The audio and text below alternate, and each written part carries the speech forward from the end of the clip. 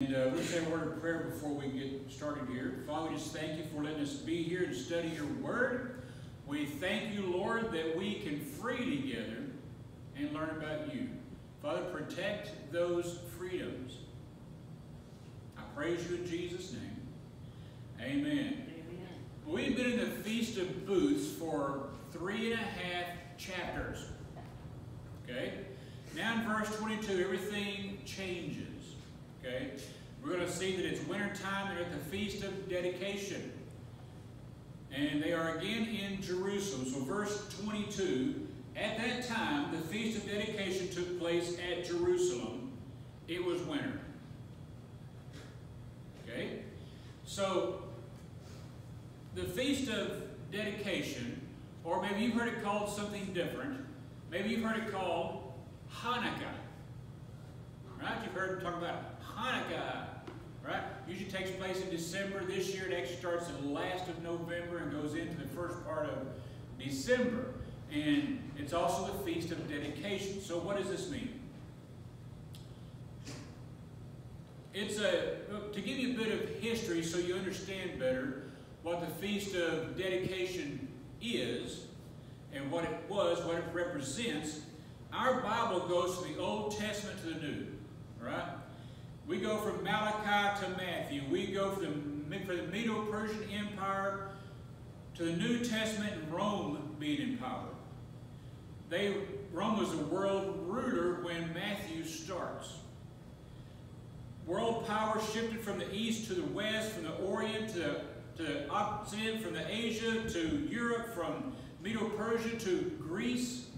Over 400 years between Malachi and Matthew, and these are called the silent years because there was no word given during that 400 years. But God wasn't still. God was at work. A lot of things took place.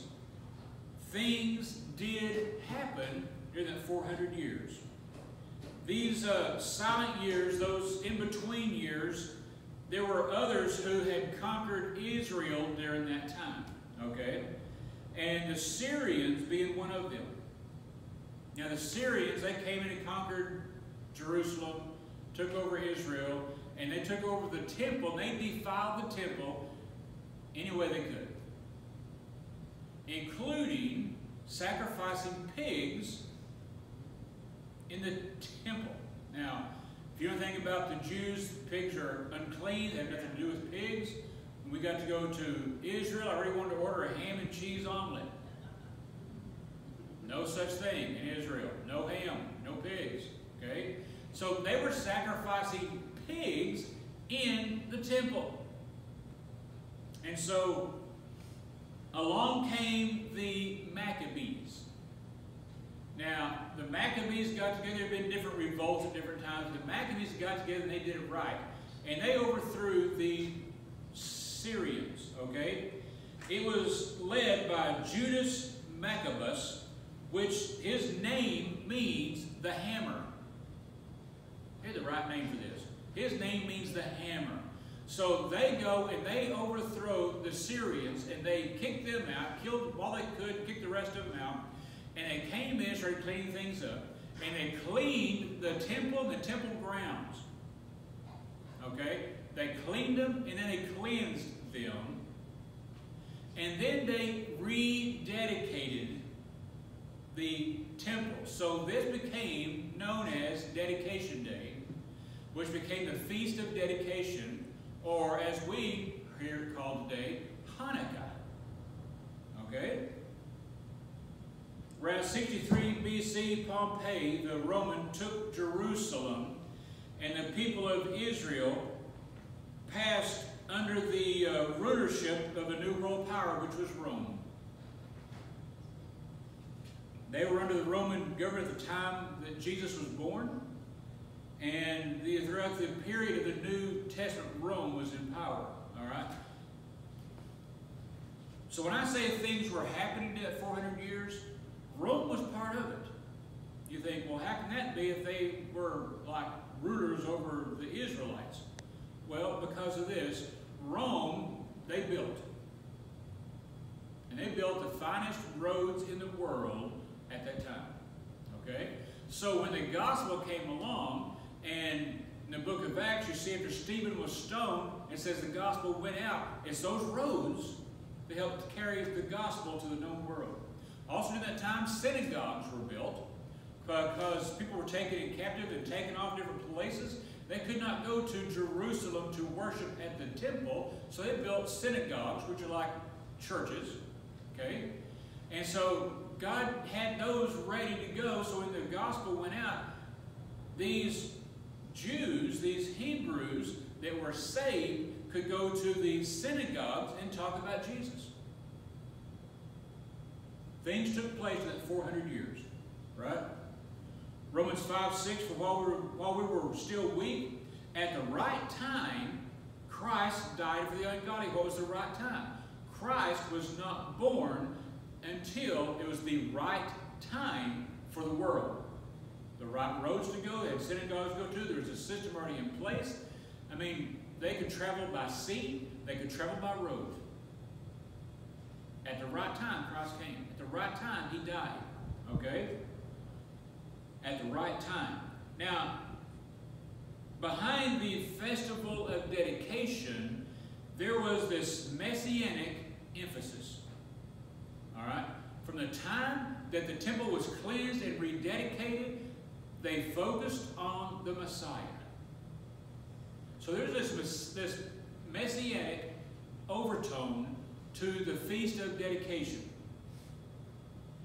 And so you can see why they would ask Jesus what they asked him here in just a minute. Let's look at chapter 3, verses 23 and 24.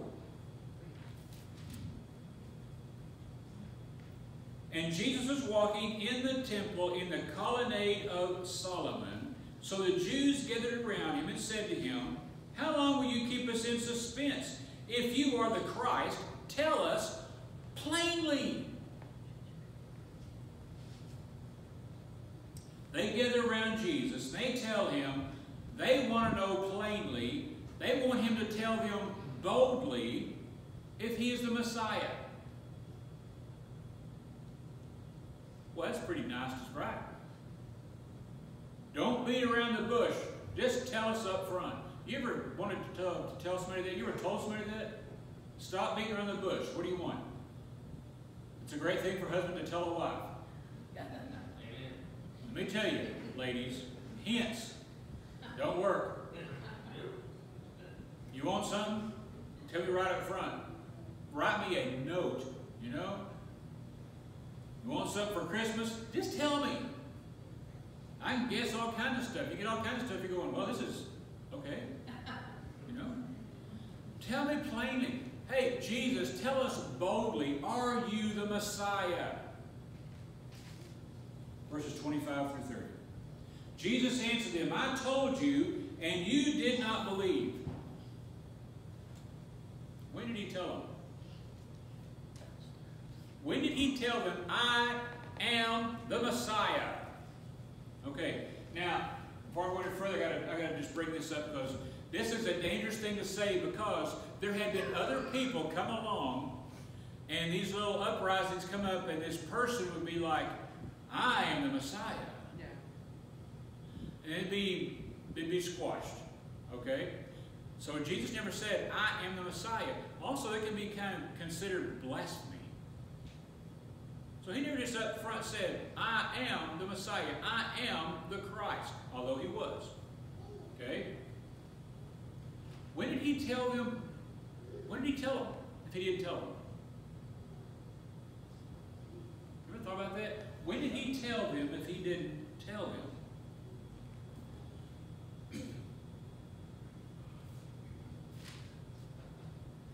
I told you, you did not believe.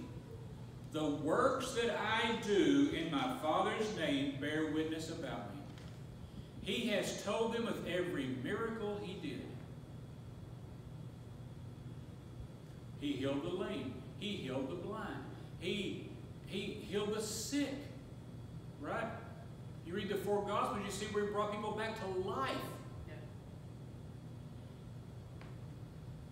The works that I do in my Father's name bear witness about me. But you do not believe because you are not part of my flock. Now here we go again with what he's talking about in the first part of chapter 10. Although some time has passed, he is still bringing up the thing about the shepherd and the flock. 27, my sheep hear my voice, and I know them, and they follow me. I give them eternal life, and they will never perish, and no one will snatch them out of my hand. My Father who has given them to me is greater than all, and no one is able to snatch them out of the Father's hand. I and the Father are one. I and the Father are one.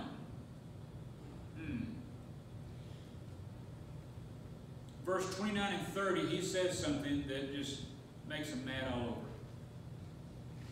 When he says this, they totally forgot what he was saying before. Okay?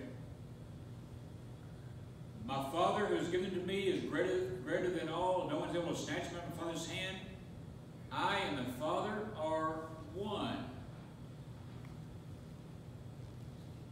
Let me tell you, this was seen as blatant blasphemy. I and the Father are one. I can just see him going, ah! Probably passed out. Probably passed out. All right? You know, all too often we hear discussions related to eternal security. And we have the feeling that, you know, even if we spit in the face of God, and God's going to say, oh, that's all right, that's okay. If we curse the Holy Spirit, we're going to just think, that's okay because we have eternal security. We can do whatever we want to do. We're okay. The perseverance of the saints is what's a noteworthy teaching of Christian theology. Okay? But we need to take the warnings of the Bible seriously. Okay? As to the assurance text, we don't need to presume the graciousness of the grace of God. Okay? Eternal life is a gift. It's a gift. It is not something we own apart from God. So how are we going to have eternal security in God if we turn from God? See what I'm saying here? We are absolutely dependent upon Jesus, our shepherd, for that gift. And it is binding that we live in gratitude towards God for this new life in Christ. We sometimes get the feeling that we can do whatever we wish if we're saved because of the grace of God. Keep your finger there in John. We'll go over to 1 Corinthians 10.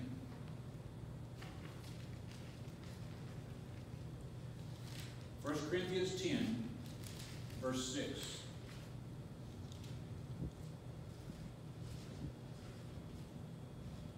Now these things took place as examples for us, that we might not desire evil as they did. Do not be idolaters, as some of them were, as is written, the people sat down to eat and drink and rose up to play. We must not indulge in sexual immorality, as some of them did, and 23,000 fell in a single day. We must not put Christ to the test, as some of them did, and were destroyed by serpents, nor grumble, as some of them did, and were destroyed by the destroyer. Now these things happened to them as an example, that they were written down for our instruction, on whom the end of the ages have come. Therefore let anyone who thinks that he stands take heed, lest he fall. Paul wrote that. He just saying, Christians, you know what? Be Christian. True Christians remain faithful. True Christians remain faithful. Why? Because they have been given by God to Jesus and ultimately to the world as witnesses of God in Christ. The persevering power of God is therefore working in their midst. Accordingly, the shepherd, the good shepherd, the great shepherd who is Jesus Christ, is there to protect the sheep from the enemy. But we must not invite the enemy in. We must live as true followers of Christ. When we say we're a believer, we say we're a Christian, but we're living like the world, we are tempting Christ. We're inviting Satan in. We're inviting evil in. Let's go on verses 31 through 33. The Jews picked up stones again to stone him. You ever get the feeling sometimes they wanted to kill him with rocks? Over and over they picked up stones to stone him, which was a viable way to kill somebody. You ever been hit with a rock? They hurt. But now, think about this. Usually when they stone somebody, they pick up stones. And they would start hitting you with these big stones. And when you went down, you were really done, because then they went for the head. Okay? Romans, they took care of punishment. But stoning somebody could take care of them right now. So they picked up stones, again, to stone Jesus. They already had that in their head. They're going to stone him. Okay? Jesus answered them, I have shown you many good works from the Father. For which of them are you going to stone me? Don't you just love the way Jesus just handled people? You ever wish sometimes you could think as fast? Yeah. You always think of something clever to say later, right? Jesus, he says, I've shown you many good works from the Father. Which of these good works are you going to stone me for? Which ones? The Jews answered him, it is not for the good work that we are going to stone you, but for blasphemy, because you, being a man, make yourself God.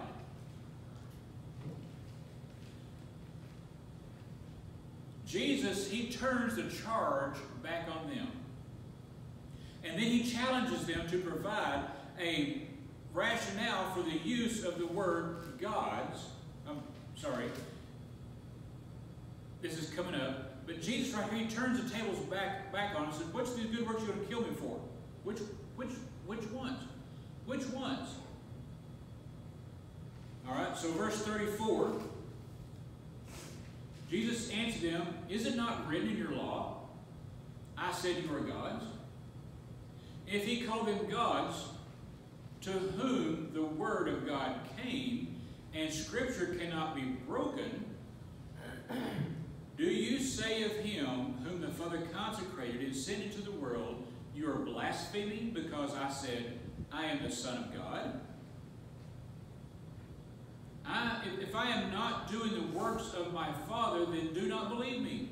But if I do them, even though you do not believe me, believe the works, that you may know and understand that the Father is in me, and I am in the Father. Again, they sought to arrest him, but he escaped from their hands. Jesus right now challenges them using their own word, the law. Right? The Scripture of the day. They didn't have the New Testament. They were living it. So Scripture was what we consider the Old Testament. So he is using the very Scripture which they say they believe and they teach and they go by. He's using this to say, okay, wait a minute. How are you going to do this? So he takes Scripture and he brings up the use of the word gods in the law. And Jesus' logic was predictably clear. In their source book, the law, it called humans gods, and the Scriptures are utterly reliable. All right? They could not be broken. They were set in stone. Then, what was their problem? And so Jesus brings this up. They didn't like it. All right? Jesus' question raised with the Jews concerns who God's were according to Psalm 82. Jesus, by the way, loved the Psalms. If you read the four Gospels, he's quoting Psalms over and over if you study these things out. He's always bringing up Psalms, either by quote or just like this. He brings reference in Psalm 82, right? It's best to remember that Jesus, he raises this issue in a rhetorical fashion because he knew his opponents could not supply an answer. He knew they could not supply an answer to what he was saying. They had no idea how to answer him. They could not adequately defend their charge of blasphemy. Couldn't do it. The main point is that he was, in fact, God sent. He is the one that God sent to this earth. And Scripture could apply any sort of theological terms to created beings. How much more should these terms apply to the unique Son of God? And I like that last verse. Again, they sought to arrest him, but he escaped from their hands. How did he escape? Did he pull away and run off? No. If you read Scripture, what happens, they're going to get a hold of him. They're going to do something. And all of a sudden, they don't have a hold of him. He just walks through them. He just walks through the crowd and walks away. And they're all going, yeah, get him, get him. And then finally go, where is him? Where'd he go? Where'd he go?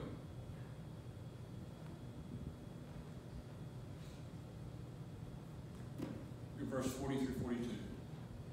He went away across the Jordan to the place where John had been baptizing at first, and there he remained. And many came to him, and they said, John did no sign, but everything that John said about this man was true. And many believed in him there.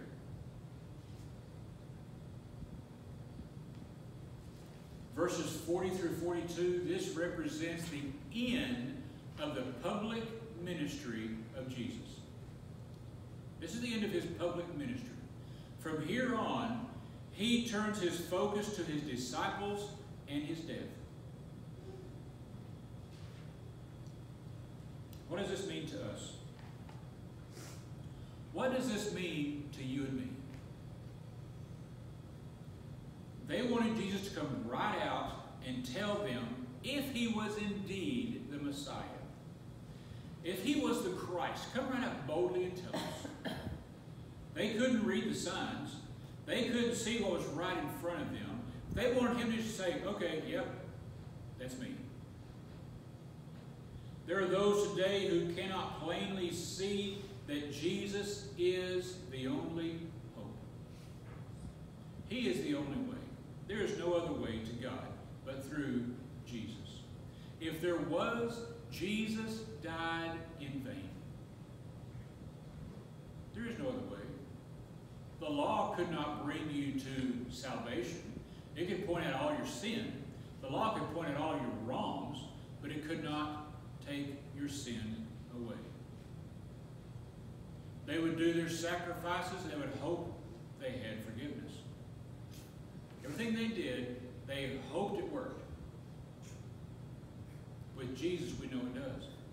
With Jesus, we know when we ask forgiveness, we know beyond any shadow of a doubt, if we ask him sincerely from our heart, Jesus, forgive me of my sin. He does. He does. Make me a new creation. Wash me and make me new. He does it. You know what's so awesome about Jesus? We can ask him to forgive us of our sin and come back 5 minutes later, start confessing those same sin. Forgive me of this. And Jesus will go, what are you talking about? Well, my sin. He said, I don't know what you're talking about. Why? Because when we ask him to forgive us, not only does he forgive, he forgets. The Bible says he takes our transgressions, throws them as far as the east is from the west. How far is that? That's forever. Why? Because the east is always east. West is always west. North becomes south, and south becomes north. But east is always east. The Bible says he takes our transgressions and he throws them into the sea of forgetfulness and remembers them no more. Wow, that's good news for me. I don't know about you. There are people today that cannot see that Jesus is the answer. They're waiting for this big booming voice to come down and say, hey, I'm your only hope. Turn to me. But God doesn't work that way, does he? It's that still, small voice. It's that still, small voice. He is that nagging thought that you really can't do this on your own. That being a good old boy isn't good enough. But there really is more. Hebrews 2:3 says, how shall we escape if we neglect such a great salvation? Well, the fact is, and the answer is, we can't and we won't. Hebrews 9:27 says, just as man is destined to die once, after that to face judgment. I don't know about you, but I've come face to face with death more than once. I had the doctor tell my wife and me more than once, you came real close to cashing in your chips. You came real close to being dead.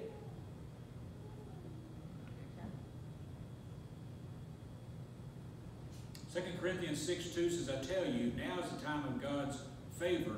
Now is the day of salvation. That's today. C.S. Lewis said, we are all too easily satisfied about ourselves. Matt Chandler said, to hide our sin is to run from our healing and sanctification. Confession is running towards it. He already knows.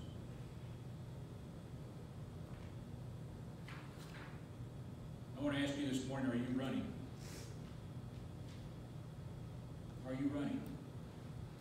You see, it is possible for someone who has been saved to still run from God, from what he wants us to do, from the calling he has for us, from getting closer to him. It is possible for this just to take place. It's also possible for those who have never asked Jesus into their heart to keep saying, not today. Not today, not right now. Not right now.